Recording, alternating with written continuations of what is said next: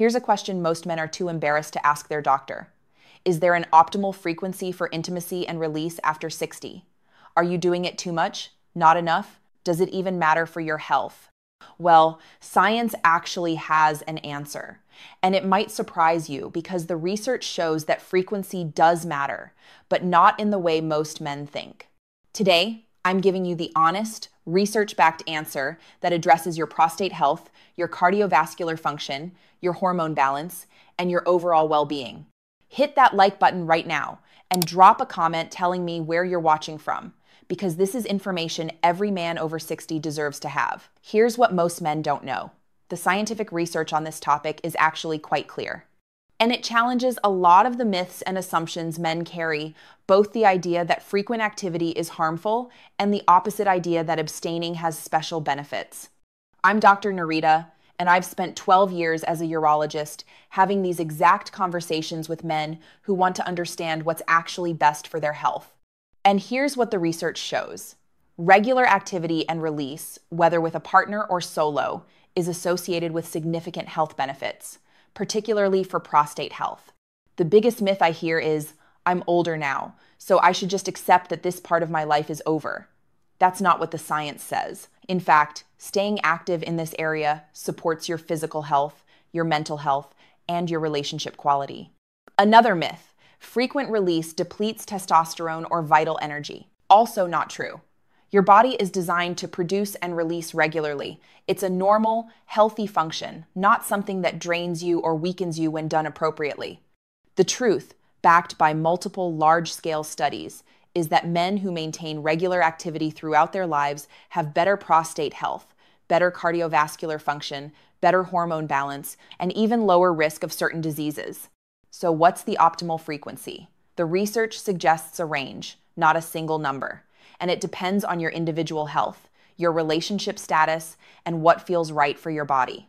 In my 12 years of practice, I've reviewed countless studies on this topic and discussed it with thousands of patients. And I can tell you this with confidence. Maintaining a healthy, active, intimate life at whatever frequency works for you is part of comprehensive wellness after 60. So here's what we're doing today. I'm sharing what the research actually says about optimal frequency, broken down by specific health benefits. Then I'm addressing 5 common concerns men have about this topic and clearing up the misconceptions. And if you stick with me until the end, I'm revealing the one approach that absolutely does harm your health, and it's something many men unknowingly fall into. All right, let's talk about what the science actually says. For prostate health, one of the largest and most respected studies on this topic was published in the journal European Urology. Researchers followed nearly 32,000 men for 18 years, tracking their frequency of activity and their prostate health outcomes. Here's what they found. Men who released 21 or more times per month had approximately 20% lower risk of prostate cancer compared to men who released 4 to 7 times per month. Another study published in JAMA found similar results. Higher frequency was associated with lower prostate cancer risk, particularly for older men. The biological mechanism makes sense. Regular release helps flush out potentially harmful substances from the prostate. It prevents stagnation. It maintains healthy prostate function. Think of it like exercising a muscle. Regular activity keeps the system healthy and functioning optimally. For cardiovascular health, research published in the American Journal of Cardiology found that men who maintained regular intimate activity had better cardiovascular health markers and lower risk of heart disease. Why? Because intimate activity is physical activity. It increases heart rate, improves circulation, and supports vascular function. It's exercise for your cardiovascular system. For hormone balance, regular activity supports healthy testosterone levels. Contrary to the myth that release depletes testosterone, research shows that regular activity helps maintain hormonal balance and can even support testosterone production through the feedback loops in your endocrine system. For mental health, multiple studies show that men who maintain active, intimate lives report better mood, lower rates of depression and anxiety, and higher overall life satisfaction. The biological reason, intimate activity and release trigger the release of endorphins, oxytocin, and dopamine neurochemicals that support mood, bonding, and overall well-being. So, what's the optimal frequency? Based on the research, here's what we know. For prostate health specifically, the studies suggest that 21 plus times per month, roughly 5 times per week, is associated with the greatest protective benefit. But here's the important caveat. This is an average from large population studies. Individual needs vary. Some men feel best with more frequency, some with less. The key is regularity and consistency, not hitting some arbitrary number. If you're currently at a much lower frequency, say once or twice a month, gradually increasing toward 2 to 3 times per week would likely provide significant health benefits. And here's what matters most. This can be with a partner or solo. The health benefits apply to both. Now, let me address 5 common concerns men have about this topic, because understanding these will help you approach this with confidence and clarity instead of worry or shame. I don't have a partner. Does this still apply to me? Absolutely. The health benefits, particularly for prostate health, apply whether you're with a partner or solo. Here's the biology. Your prostate doesn't know the difference. The flushing effect, the hormonal response, the cardiovascular benefits, they all occur regardless of whether you're with someone else. Emotionally, I know some men feel awkward about this topic when they're not in a relationship, but solo activity is normal, healthy, and beneficial at any age. It's not something to feel embarrassed about, it's part of maintaining your health. Practically, if you don't have a partner, maintaining regular solo activity 2 to 4 times per week supports your prostate health, circulation, and hormone balance. I've had countless patients who were single or widowed express relief when I told them it's not just okay, but actually beneficial to stay active in this way. One 68-year-old patient told me, "Dr. Narita, I thought I was supposed to just stop thinking about all of this. I'm glad to know staying active is actually good for me. What if I can't perform as often as the studies suggest?" This is a very common concern, and here's the important thing to understand. The research shows association, not a rigid prescription. If physical limitations make frequent activity difficult, that's okay. The goal isn't to force yourself to hit some number regardless of how you feel. But here's what you can do. Focus on improving the underlying factors that affect function, circulation, hormone balance, cardiovascular health, stress management. As those improve, natural frequency often increases. Biologically, if you're struggling with function, that's a signal to address cardiovascular health, possibly get testosterone checked, and consider natural or medical interventions that support healthy function.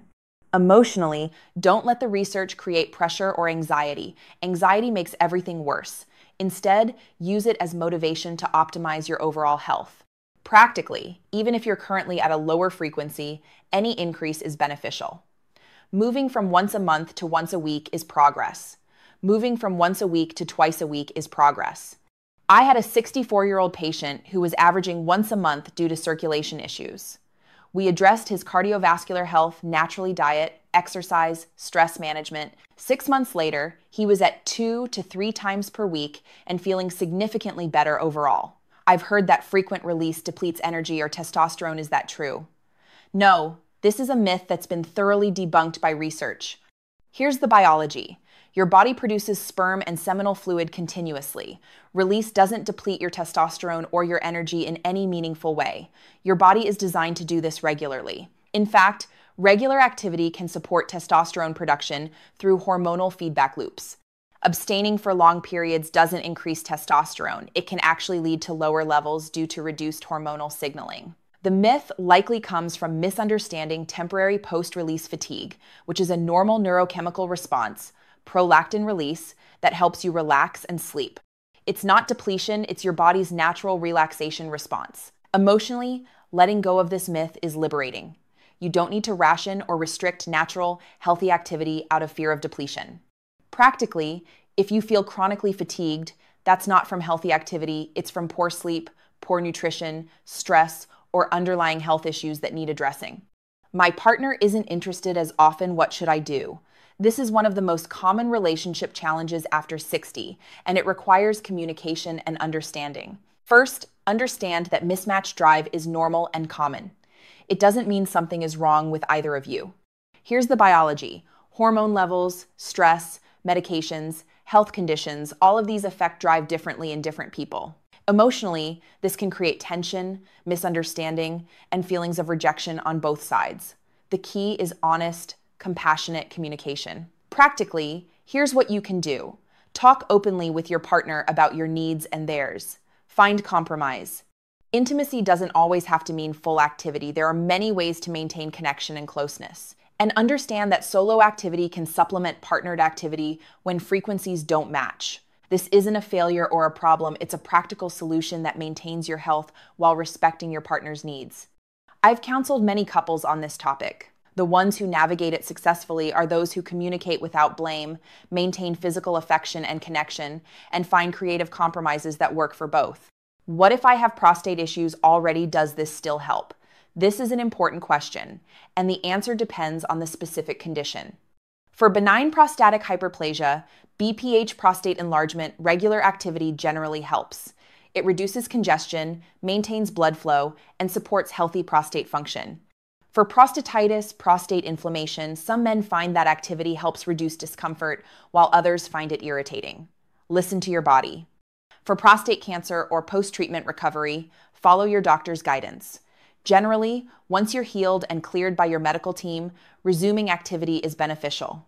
The key is this: if you have diagnosed prostate issues, work with your urologist. But in most cases, staying active is part of maintaining health, not something to avoid. Now, here's the approach that actually harms your health. It's complete avoidance and withdrawal from intimate activity due to fear, embarrassment, or the belief that I'm too old for this. When men completely shut down this part of their lives, several things happen. Biologically, circulation to those tissues decreases, tissue health declines, hormone signaling changes, prostate congestion can worsen. Emotionally, withdrawal creates distance in relationships, affects mood and self-esteem, reinforces the belief that vitality is gone. Practically, avoidance creates a self-fulfilling prophecy. The less you engage, the harder it becomes to engage, which leads to more avoidance. I've seen men in their 60s and 70s who withdrew completely, thinking they were supposed to. Years later, they regretted it deeply. One patient told me, "I wish someone had told me I didn't have to give up this part of my life. I just accepted it was over." Don't accept decline when there are options. Here's your action plan. Number 1, if you're currently inactive or very infrequent, aim to gradually increase toward 2 to 3 times per week, whether with a partner or solo. Number 2, focus on overall health, cardiovascular, hormonal, mental, as these support natural function and drive. Number 3, if you have a partner, communicate openly about needs, expectations, and creative solutions. Number 4, if you're struggling with function, address it proactively, see your doctor, optimize lifestyle factors, consider natural or medical interventions. Number 5, let go of shame, embarrassment, or the belief that this isn't important. It's part of comprehensive wellness. I need you to understand, this part of your health matters. It's not frivolous. It's not something to ignore or feel embarrassed about. Your prostate health, your cardiovascular health, your mental health, your relationship quality, all of these are connected to maintaining a healthy, intimate life. You're not too old. You haven't aged out of this. And staying active in this area is part of living fully, not something to abandon. Hit that like button if this video gave you clarity and confidence on a topic most men are too embarrassed to discuss openly. Share it with another man who needs to hear this, because too many men are withdrawing unnecessarily, thinking they're supposed to. Subscribe to this channel if you haven't already. I'm here to give you honest, science-backed information on topics that actually matter for your health and quality of life. And remember, the research is clear. Regular activity supports prostate health, cardiovascular health, hormonal balance, and overall well-being. You're worth staying engaged in all areas of health, including this one. Aging doesn't mean shutting down. It means being intentional about maintaining vitality in every way. I'll see you in the next video. Take care of yourself, you matter.